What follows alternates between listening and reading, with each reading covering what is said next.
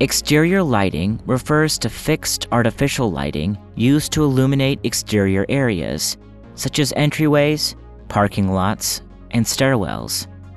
Improper exterior lighting can result in injury due to insufficient illumination or a short or arc, increasing the risk of fire.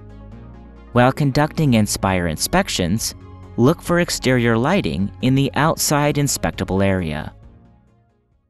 Identify all permanently installed light fixtures, such as lighting in canopies, poles, or wall packs. Inspect the switch and light fixture for safety hazards, such as damaged components or gaps around the faceplate. Turn on each light fixture and verify that light bulbs or LEDs illuminate. If a light fixture is inoperable, it is a fail. The participant or owner may install a working light bulb during the inspection to meet this standard. Check that all light fixtures are secure and not dangling from wires or connections.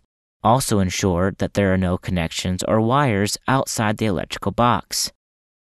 Any electrical conductor that is not enclosed or properly installed, such as exposed wires, should be evaluated under the electrical conductor, outlet, and switch standard.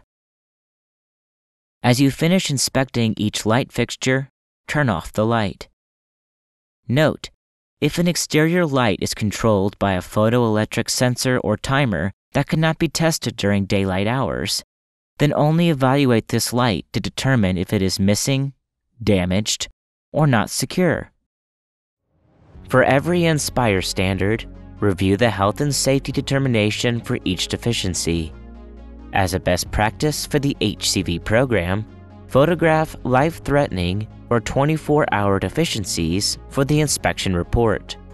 For more details about inspecting exterior lighting and other inspectable items, review the NSPIRE standards on HUD's website.